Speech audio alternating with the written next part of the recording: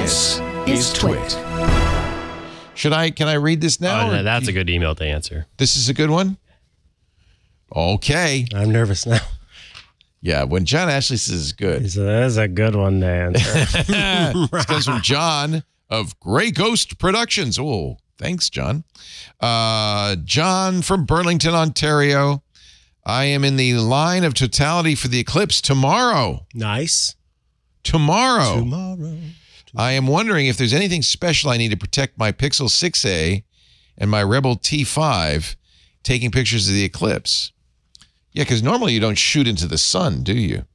I just saw a great article on shooting the Eclipse with an Android device. I think with a Pixel, in fact. So let me pull that up. When you're in totality, you don't have to worry, right? Because it's dark enough, you're going to get the corona. This is from Google. 6 tips to capture the solar eclipse with your Pixel.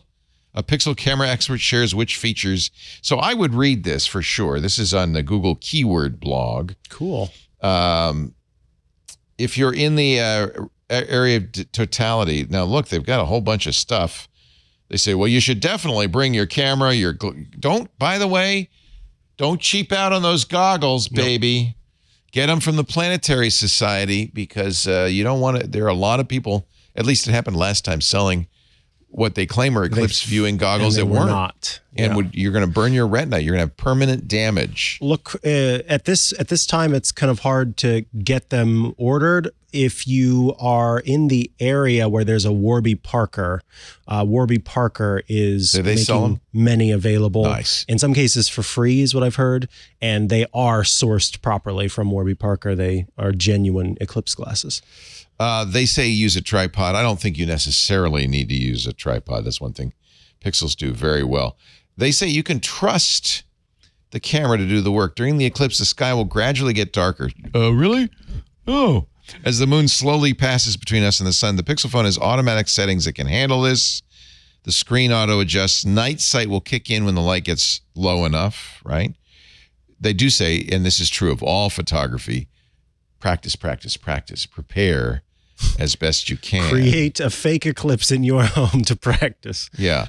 Do not, though, and this is a surprise to me, use the astrophotography settings because that is a 4-minute exposure, and the totality is, only around 4 minutes, so you're not going to get what you think.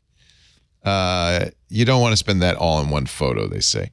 Experiment with different compositions. Move the sun around. Take any photos. This is always the advice with digital. Always take a lot. Just keep shooting, right? You're going to focus on infinity, but the phone will do that automatically, but your Canon will not. So make sure your Canon is set to focus to infinity. Now the question is, do you have to protect your sensor from the bright light of the sun? I think you're probably all right. Don't point your camera at the sun until it starts to get right. Don't keep it there dark. Maybe the whole time, but once. And yes, Poco in the chat. This was also something that Rod Pyle Spaceman suggested is to test your glasses. Put them on and look at a light. Nothing. And if you see the light, then they're not good enough. I hesitate to say those kinds of things. Just in case it's... That's not really... It's not the whole kit and caboodle, yeah. You go to eclipseglasses.com and at least read about... Let me pull this up. Eclipseglasses.com is the Planetary Society and Bill Nye, the Science Guy's site for this.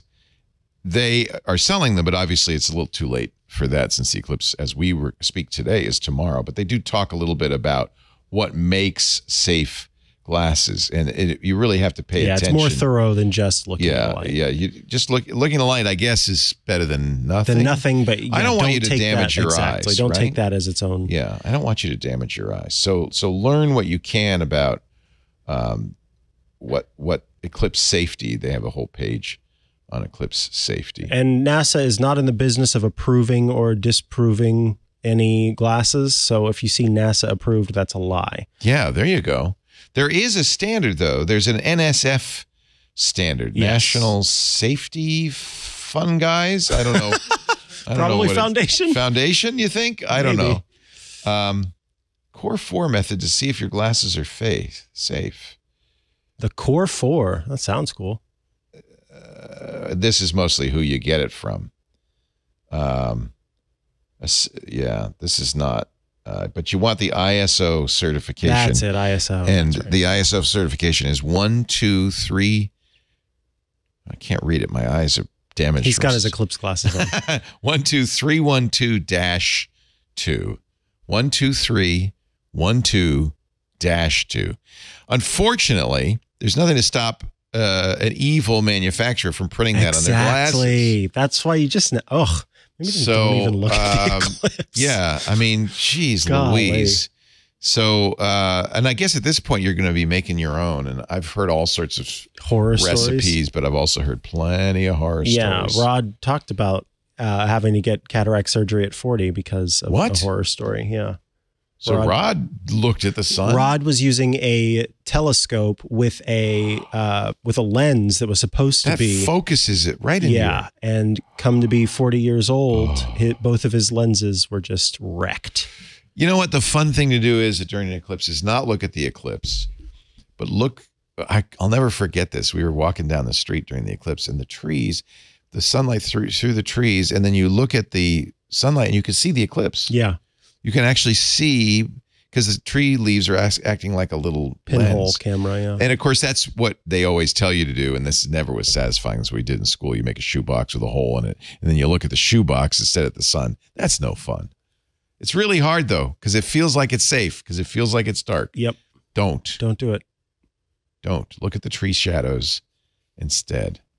Evanescence Photos asking, was there a spec for welding glasses? Yeah, we talked about it, but I don't remember what it is. Was it number 14? Do some research. Plus, I can just look at all of the many, many, many photos that are going to be posted everywhere of the eclipse. I would suggest, though, if you don't have, look, first of all, people are saying, well, I'm not in the totality, so forget it.